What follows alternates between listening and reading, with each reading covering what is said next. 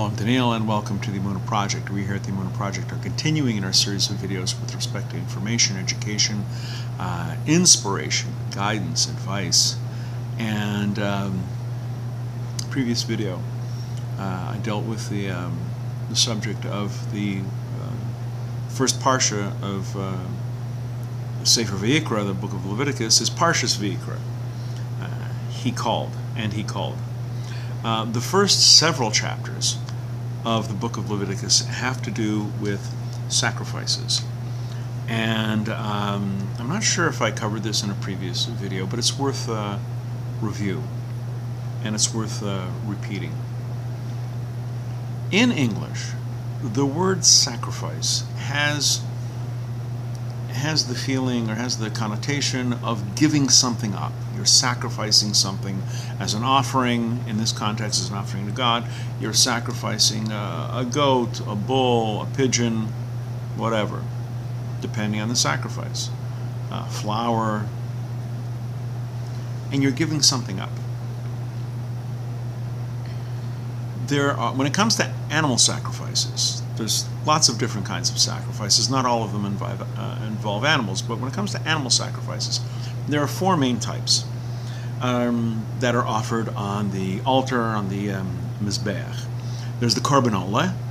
That's the creature, the bull, the lamb, the goat, whatever, is burnt up completely, reduced to ashes. No one derives any benefit from it. The next one is the Korban Shlomim, that's the peace offering. Korban Chatas, this is the one where certain other religions get fixated on. That's the sin offering, a Korban Chatas. And the Korban Asham, which is a guilt offering. In order to truly understand the Jewish concept of a sacrifice, we need to look at the word for sacrifice. In English, it has the connotation of giving something up. Not in Hebrew, completely different. A korban, a sacrifice, a korban. The three letters, the kuf, the resh, and the bez.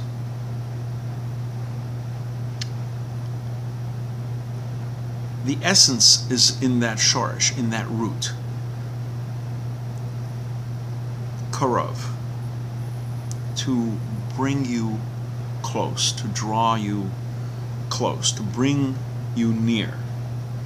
Now, on a simple, basic, pshat, black and white, balabatish, know-nothing answer, well, what's happening? Well, you're bringing the animal by sacrificing, you're bringing it close to God, and through it being offered and consecrated on the altar.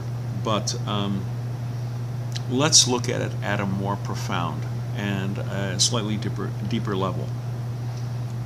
Through the Korban ritual, the entire process, selecting the animal, bringing it to the temple, or purchasing it there, bringing it to the Kohanim, bringing it to the priests, they will slaughter it. They will cut it into pieces, place it on the altar. It'll be burned. Before the slaughtering, there's a confession over the animal. There's the placing of the hands on the head of the animal. The concept of this animal, this should be me dying.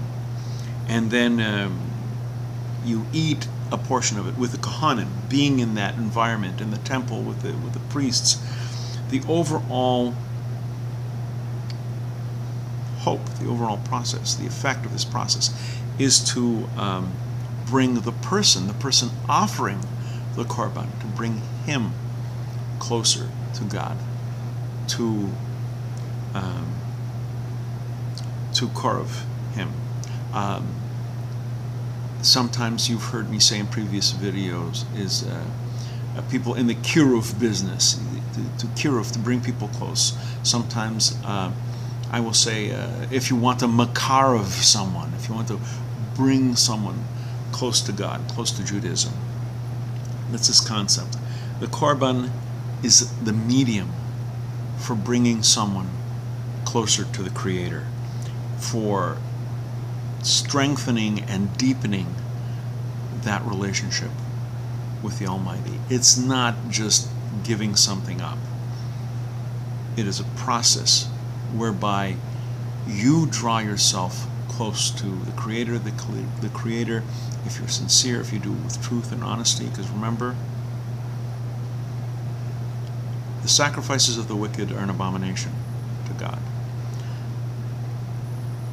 Going through the moves of the sacrifice is one thing, but unless you have Tshuvah, unless you have repentance, unless you truly mean it, you can shack all the animals you want. It's not going to do you any good. The real ingredient is repentance.